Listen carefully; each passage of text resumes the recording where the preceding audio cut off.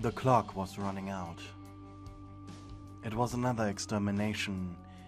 Another day, Lucifer would usually be hiding in his castle, untouched, unbothered. But as he brushed the back of his left hand over his jacket, grabbed his walking cane, and sighed as he looked at his butler Preminger, who was carrying his walking shoes on a silver plate, he groaned. "Do I have to?" Preminger smacked his lips. Sire, I advise against it. There's anger on the heart of your lovely daughter. 2 weeks ago, Lucifer had a fight with Charlie. He wanted her here, safe. As despite the heavenly contract, stating Hellborn should be left alone, he knew Adam was a bit of a loose cannon, and if provoked by Hellborn would definitely strike. But Charlie wanted to stay at her hotel, something he didn't understand, but, well, a father had to support his daughter, even if she was making a mistake. Well, still better than her joining only succubi and doing thirsty music videos for losers who had too much money on their bank accounts. During the fight, Charlie had dared him to walk the streets of the Pentagram right before the extermination, to see the results of his foolishness, to see the carnal fear of everyone for themselves. As if it was his fault. Which it was. Prim had reminded him that, technically, he caused all this. So reluctantly he decided to go after all. Preminger had given him a route to follow. It just barely led out of the upper demon cluster, so his lord would not actually run into anyone that would be of any actual bother to him.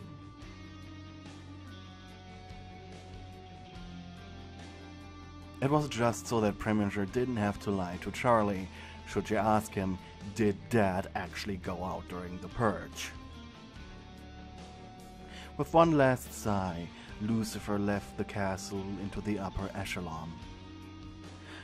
The cluster was the most outer part of the pentagram, dedicated to a gated community where demons, even older than the Overlord Zestial himself, lived. They were so rich, so opulent, so powerful, they lost all interest in controlling parts of the pentagram, and they barely even bothered upholding their own soul contracts. It was ironic, really. The most powerful sinner-born demons to ever exist, and they spent their eternity perched up in their high castles, rubbing themselves in their own grandeur, not even realizing they had become prisoners of their own making. At least they were good neighbors. But as Lucifer stepped out onto the street, all he saw were empty streets. But as Lucifer stepped outside, all he saw were empty streets and sealed homes. None of the upper cluster were out. Not even Shireen, the singer, or, well, retired singer. Usually she swam in her football-sized hot tub. But now even she was locked in her manor, probably shivering. Windows sealed by thick plates of metal. And quietly multiple Hellborn were patrolling through the gardens, probably as decoys to make it look like there were more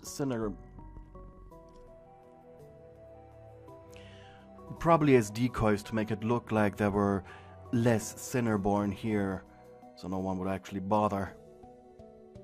That did make Lucifer feel a hint of disappointment. They couldn't quite tell why. His gaze shifted to the silhouette of the city. Smoke was coming from multiple places. As the bravest of demons used this opportunity to burn, loot, and murder, while others were playing a deadly game of hide-and-seek, trying to escape their fate. Lucifer had to admit, hearing the carnage was different It wasn't this jolly mix of screams and laughter. It was sad and desperate. The King of Hell took a left out of the gated community in accordance to Preminger's map. He won't go deeper into the city, of course, only a single housing block. He never would be more than 20 minutes on foot away from the castle. As a matter of fact, he could still see his library tower peek over the apartment buildings. His path led him to a highway overpass. On it were multiple car crashes. Hearing the loud arguing from above was a little entertaining. But it was beneath the overpass bridge when Lucifer suddenly stepped on something soft. Thinking he stepped in hellhound poo, he jumped back. Yuck! But then he realized it weren't excrements he stepped on, but a hand. A charred, black hand. Its arm going towards a pile of black trash bags. Lucifer inhaled in shock and was almost considering continuing his walk. Sure, this was normal in hell, but then the hand twitched. For a moment he remained there, watching as the arm twisted around. Lucifer gulped, looking down at a pitiful display of violence. It was you, a demon, charred, broken, destroyed beyond recognition. You didn't even realize someone had stepped on you. Everything just hurt too much. And yet you kept crawling forward, or more, rolled out from the black trash bags. You had been dismantled completely, a charred corpse, and even that was still a compliment.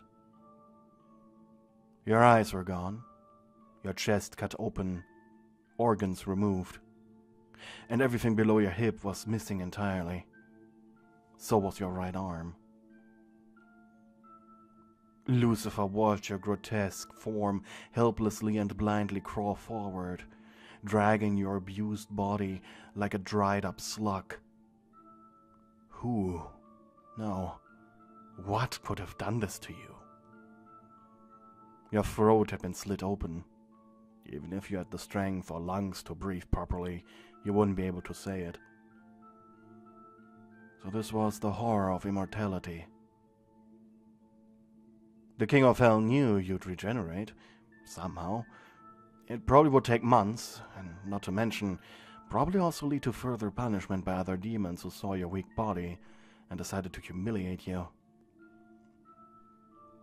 He gulped down a heavy glob of spittle. His chest hurt watching the pathetic display before him. As a soft breeze blew through the underpass, causing your body to break out into violent shaking. That breeze alone must cause you horrendous pain, like you were dropped into acid or something. Jeez. He knew hell way back when it was just a sulfur pit where sinners were punished via torture.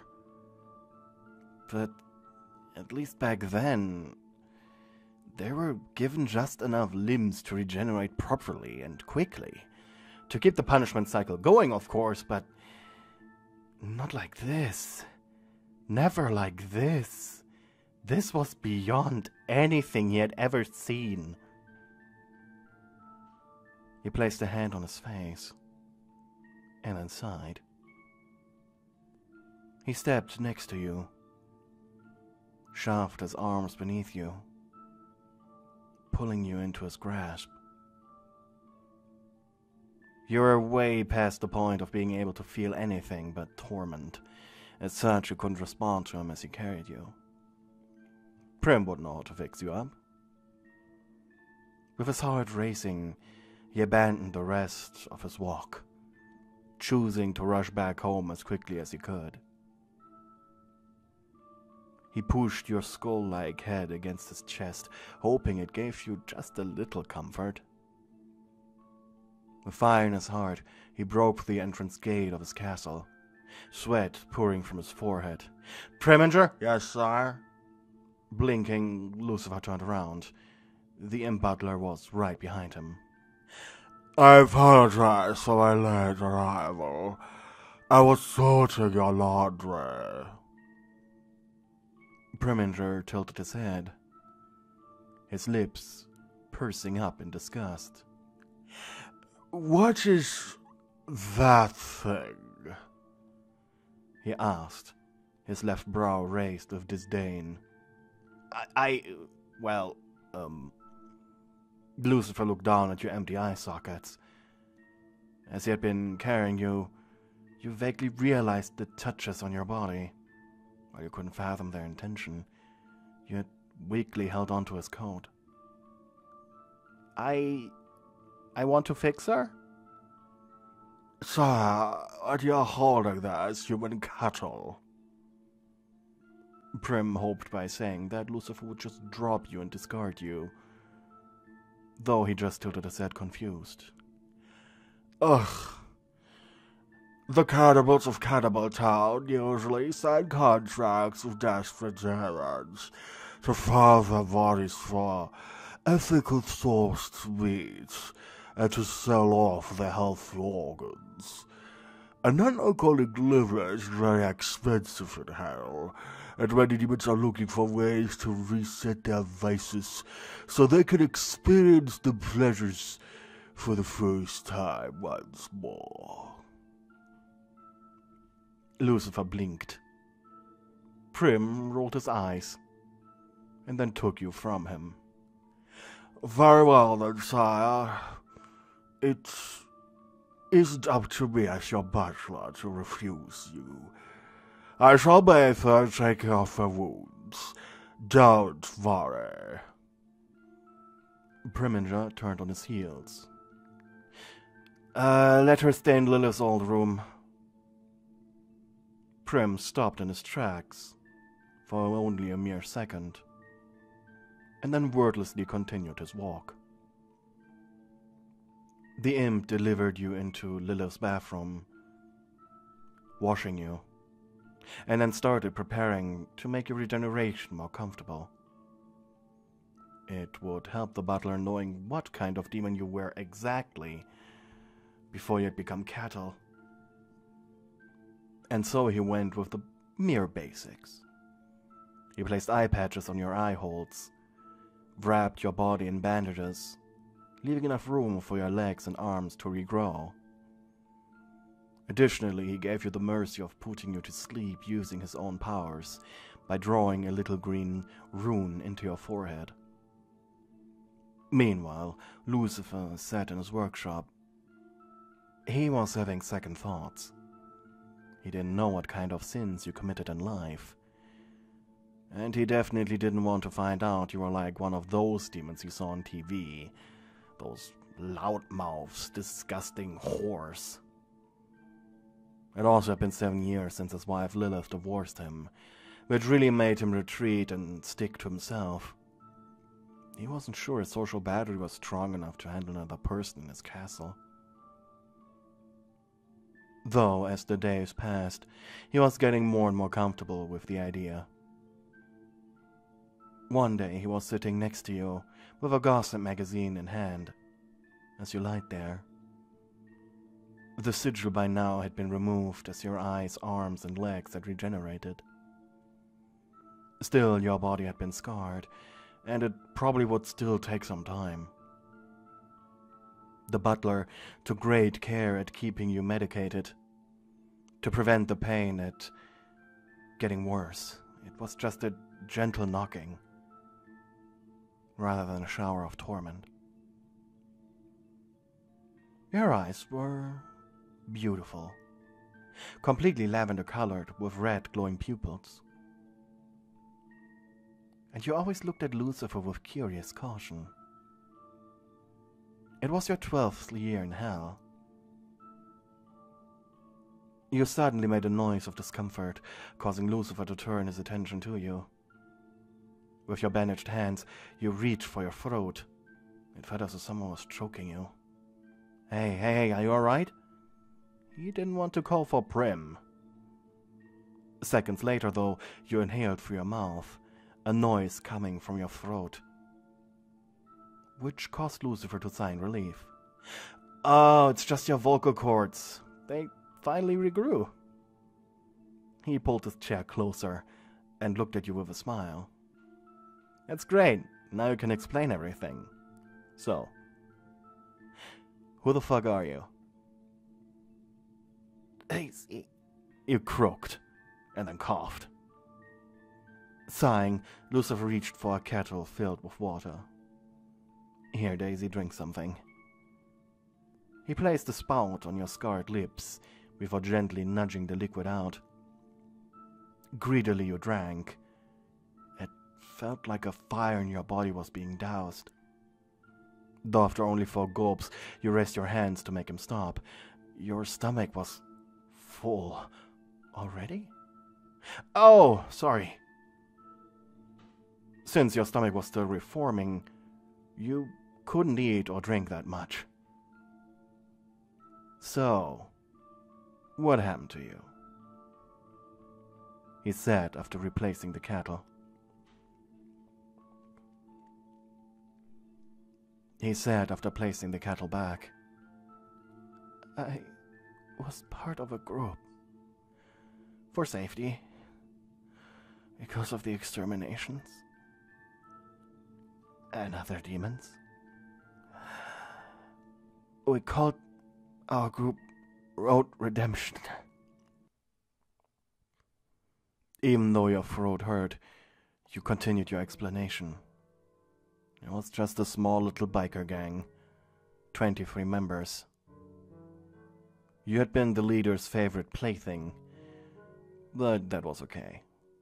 He provided you with alcohol and drugs. Though, after last year's extermination, your leader had died. Permanently. Putting his second-in-command at the top. A disgusting, filthy demon called Filthbreed that led the group to committing more than just petty crimes, some gambling and drugs. Honestly, as Lucifer listened to the early stage of your gang, it almost sounded like a demonic daycare. Cute, almost. There had been a falling out with you and Filthbreed, and he chained you up in the back of his van, harvesting your organs and meat. He didn't care for the low profits it got him. After all, just one cow can't feed a family. This was all about simply humiliating you. This had went on for half a year, when finally the day of the extermination came. He had set you on fire, made sure you could not run. Surely that piece of shit was right now riding his Harley and thinking, an angel took care of you. If only he knew that an angel in fact did take care of you, just not in the way he predicted. It was a sad story indeed, but Lucifer hated to admit that, to himself, it was quite an entertaining one as well. It also explained why the trauma inflicted by your former biker boss didn't seem to manifest. You just were a tough kind of girl. You would shrug this off in a heartbeat. And actually, Lucifer liked that. He liked that a lot. He hated when girls were whiny. Since he was whiny himself, you remained bedridden for 4 more days. It was very painful. Regenerations usually didn't take this long, but due to you quite literally being an empty husk, it was slowed down by a lot. It was today, when you're finally healed enough to walk again, though it was still difficult. Lucifer had been so kind to help you. With your arm wrapped around his shoulders, you walked through his castle's halls. Truthfully, you still couldn't fully grasp the fact that you were spending quality time with Satan. Well, that was something to be proud of. Man, and your former boss... And your former biker boss probably would have been proud of you. By now, the only marks that were left on you were scars around your belly button going up to your chest. To Lucifer's and Primoger's surprise, after they had removed the bandages, they realized that you in fact were a wine sprite this entire time. A very common demon for the lust layer of hell, but on the pride layer, relatively rare. Wine sprites were beautiful creatures with normally very long hair in any color. Full rosy lips, clear smooth reddish skin, and small bushy bunny tails and ears. Though due to your injuries, your hair had been reduced to a pixie cut as it was still regrowing. You had quite the muscular body. Wine sprites had the ability to turn their own blood into wine, as well as aging wine rapidly by simply touching it. Sure, it may not be a powerful ability, but it was great for parties. You were dressed in what you usually prefer to wear, even though it didn't quite fit into the regal home of your savior. A black tank top which had the name of your preferred metal band on it, combined with black hot pants and knee-high boots. You swiped your left bunny ear out of your face. Usually they were sticking up, but ever since you had been turned into cattle, they'd become floppy. Since you had been brought here, Lucifer had been the kindest man you have ever met. Well, seems as if he still got it. He was just naturally charming towards women he was interested in. And he had to admit, he liked that you could kick his ass. So, you grunted a little strained. Your knees hurt from not using them for so long. What's for dinner today, Lucy? He blushed. Lilith had been the last person to call him by that name. He couldn't believe he actually allowed you to call him that. Maybe it was because he liked you. It's Friday, so Prim is making lasagna. He smiled like a teddy bear. You know I like my lasagna. You chuckled. Lucifer could be a child sometimes, but you were okay with that. It was kinda cute. The two of you around the corner, and that's when his tone became a little more mellow. I'm glad you're getting over it. You gulped, waiting for him to continue speaking. And you're healing very well, too. Well, yeah. Thanks to your help. Lucifer bit his lower lip. So, I take it you're gonna hit the road again soon? You wanted to stop in your tracks, but that would lead to you having to fully acknowledge him. You tried to think quickly of what to say next. You needed to figure out where he was getting at. Did he want you gone? Did he want you to stay? And so you played it cool, simply saying, I'm not sure. I mean, I haven't even thanked you for saving me. He blinked. But you did. You said thank you. You smirked. And then you purposefully tripped over your feet. Quickly, the King of Hell caught you midair, holding you bridal style. Lucifer looked at your face. He was blushing ever so faintly. Whoopsie. Guess I haven't fully recovered yet. You mused, narrowing your eyes lovingly.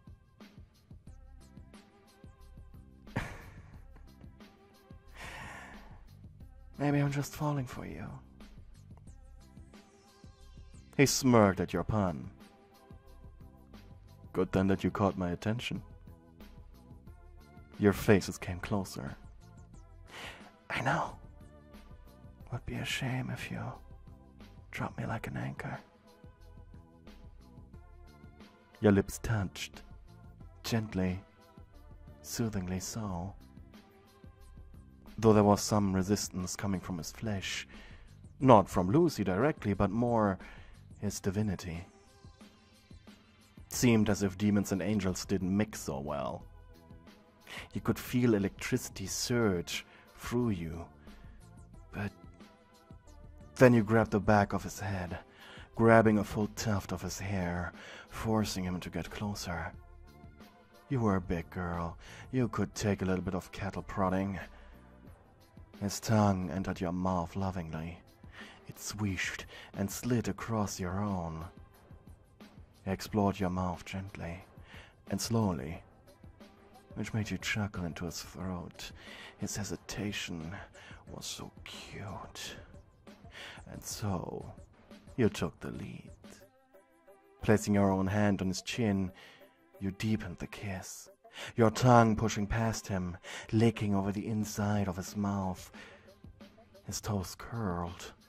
He was having difficulty holding you up. His heart raced. He wanted more. You wanted more. And after an eager, long makeout, he finally separated from your lips with a lewd expression. "I want you to stay with me," he whispered. And you smiled. "Of course, Lucy." Smug, you added, "But only if you make me come." Energetically, he pulled you closer, taking a few steps into the direction of his own bedroom. "Well, let's do this then," he said in a playful, heroic tone. Hey, thank you for watching my video until the very end. I'm very glad you enjoyed it so far. But before I say goodbye, I would like to shout out all of my lovely high-tier channel members. Twilight, Zoe, Angel, Angry Boxman, Chasta Misery, Hella, Bitbit, Melofia, Anonymous Weep, Sleepy Town, Zachary, Nicodemus D, Ash Wisdom, Ikea, The Tribute, and AJ Anime Girl. Lastly, I'd like to thank all of my other channel members. You're all wonderful little mates. Thank you for watching. Bye.